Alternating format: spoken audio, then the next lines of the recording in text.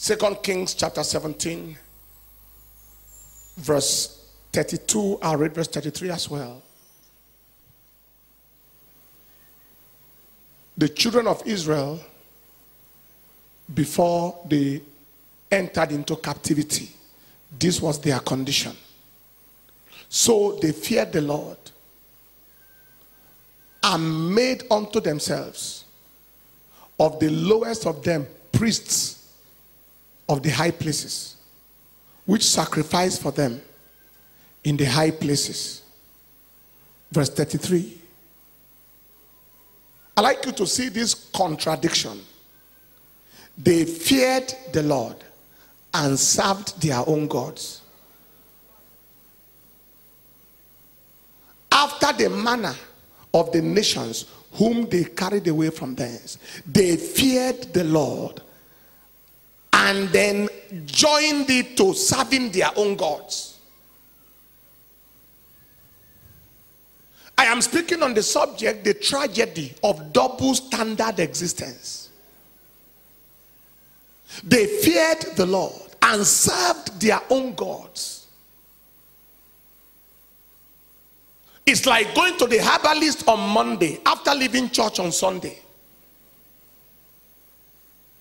It's like going to the cult meeting on Thursday after leaving midweek service on Wednesday.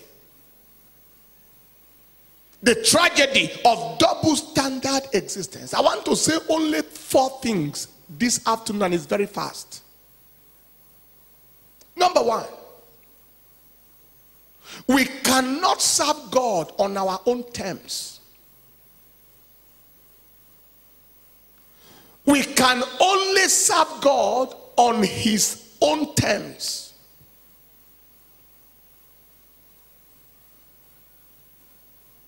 We can never bring God down to our level. We can only take ourselves to his level.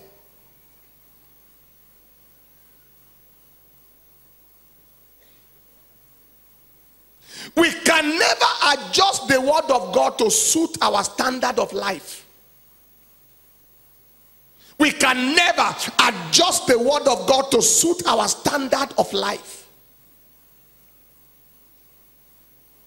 We can only adjust our lives to the standard of the word. Don't forget that. We can never adjust the word of God to suit our standards of life. We can only adjust our lives to suit the standard of the word.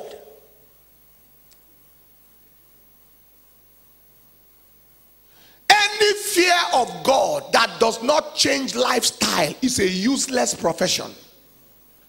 Any devotion that does not change character is a wasted effort. They fear the Lord and they serve their own gods.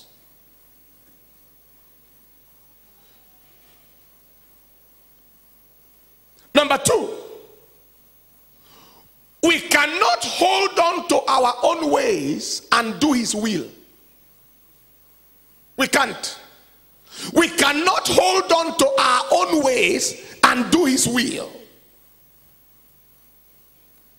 I'd like you to note this. There can be no marriage between the ways of man and the will of God. That marriage does not exist. There can be no marriage between the ways of man and the will of God. It does not exist.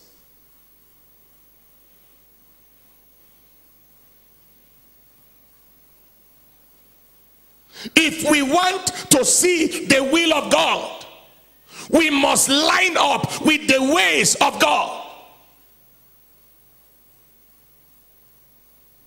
1 Kings chapter 18 verse 21. Elijah told the children of Israel, how long will you limp between 2 opinions? If the Lord be Lord, follow him. If it is Baal, follow him.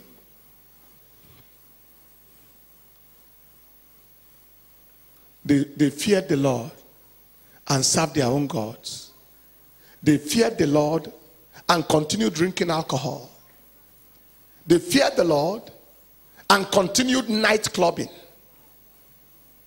They feared the Lord and continued ungodly associations. They claimed to fear the Lord and it didn't change anything. There can be no marriage between the ways of God, of man, and the will of God. It was Catherine Kuhlman that said there can be no two wills in one person.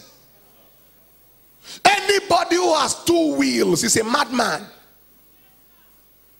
He has two minds. He's a madman. There can be no two wills.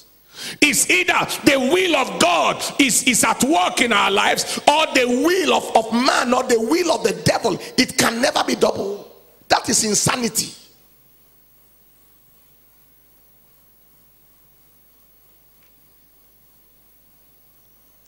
Thirdly, we cannot fit into the world and fit with God at the same time. We can't. And don't misunderstand me. We are in the world, but not of the world. We cannot fit into the world and fit with God at the same time.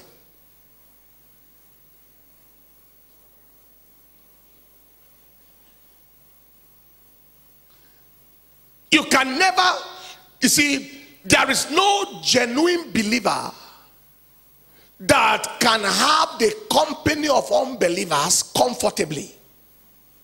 Put it in another way.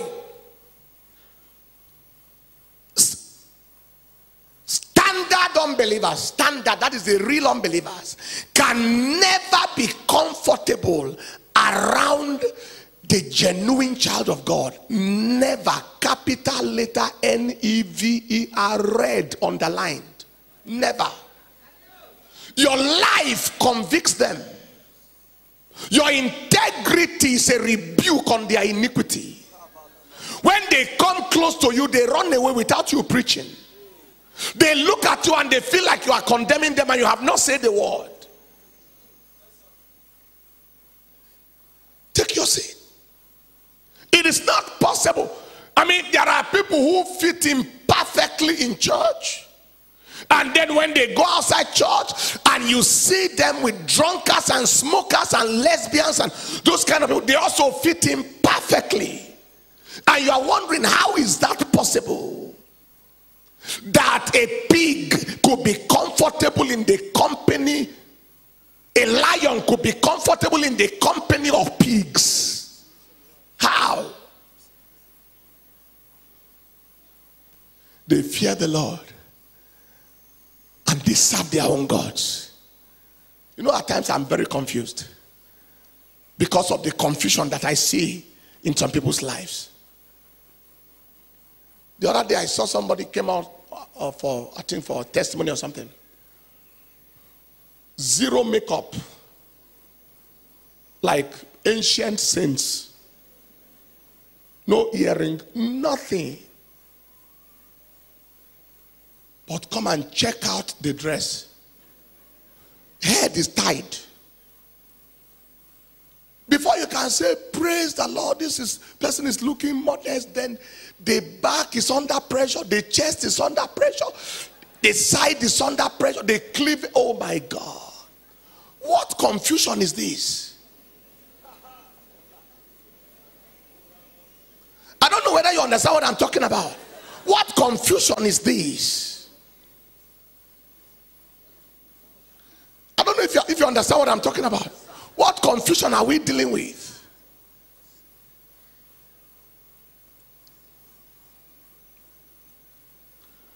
I've seen someone before who said that she had never had anything to do with a man in her life, which was plus, positive, clap, clap, clap. But if you saw the appearance and they said that person was prostitutious, you wouldn't doubt. What a confusion. Am I speaking something to somebody here? They feared the Lord and served their gods. How can I hold to the ways of God with one hand and hold on to my ways with another hand? It is the foundation for captivity. That was what led Israel to captivity. God said, since you like their gods, let me push you into their land.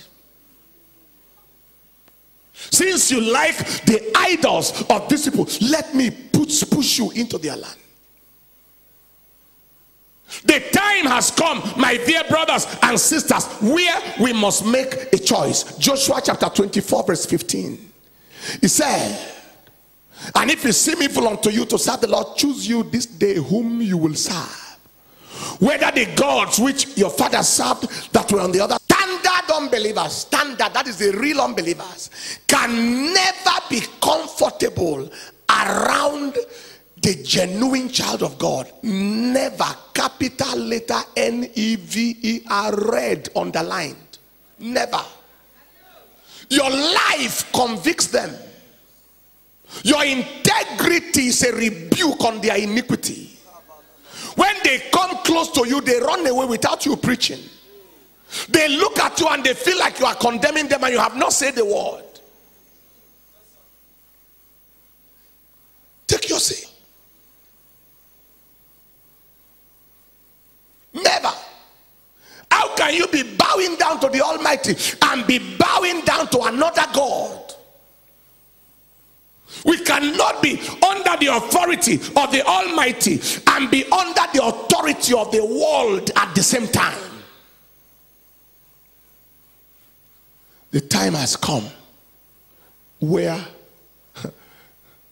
we must choose who we are serving. Is God speaking to somebody here? People are categorized into 5 groups. There may be more. Are you ready for that? Find out where you are. Number 1. Those, or A, 4A, those under the authority of the Almighty.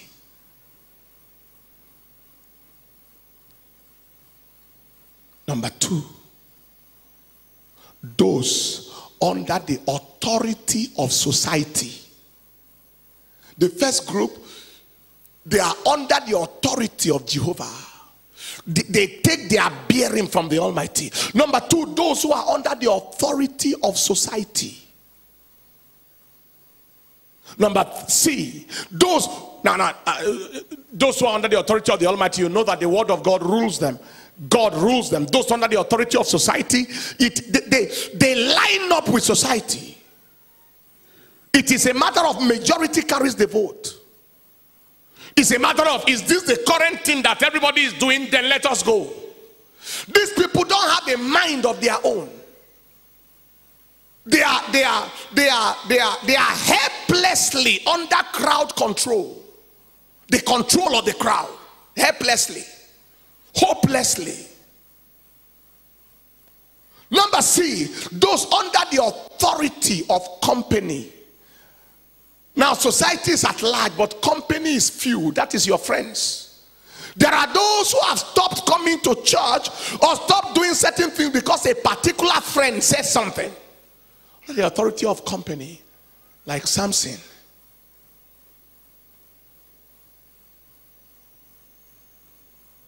Four. Is that 4? Those under the authority of materialism. Under the authority of mammon. Money sends them. So the first group, Almighty God is their God. The second group, society is their God. The third group, a friend is their God. The fourth group, money is their God. Standard unbelievers, standard, that is the real unbelievers, can never be comfortable around the genuine child of God. Never. Capital letter N-E-V-E-R, red, underlined. Never. Your life convicts them. Your integrity is a rebuke on their iniquity. When they come close to you, they run away without you preaching. They look at you and they feel like you are condemning them and you have not said the word. Take your seat. Are under the authority of pleasure. So it is like they feared God, and still worship society. Or they feared God, but what their friend says is more important than what God said. Or they feared God, but once God and money clash, they choose money. Hello? Or they fear God, but they cannot pray for 1 hour a day, but they can watch a 6-hour movie non-stop.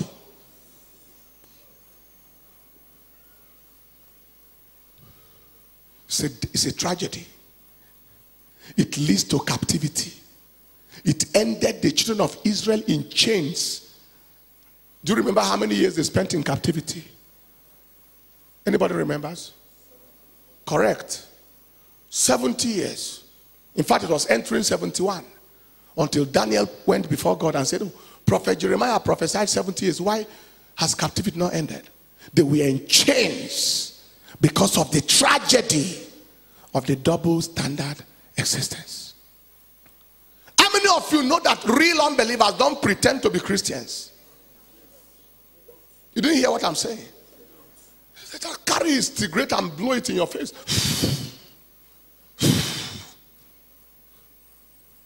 Can walk hand in hand with his girlfriend on the road, bouncing, night clubbing publicly. It is only Christians that do their own Nicodemously.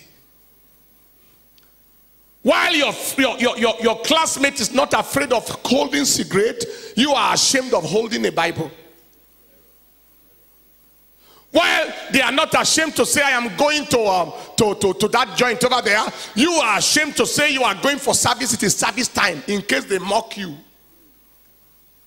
While they are not ashamed to dress naked, you are feeling somehow to dress decent. My dear brothers and sisters, the time has come where, in order to avoid captivity, we must totally embrace the Almighty. I pray that someone here will not be a victim of the double standard existence.